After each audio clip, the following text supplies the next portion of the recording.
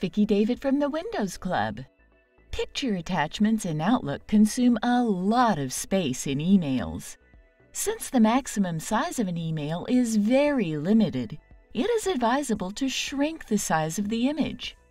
When you attach an image to your Outlook email, you will be asked if you want to reduce the size of the image or send it as it is. While you can make the selection every time, if you wish to automatically have Outlook reduce the image attachment size without asking you, follow these steps. Create an email. Add an image as an attachment. Click on File.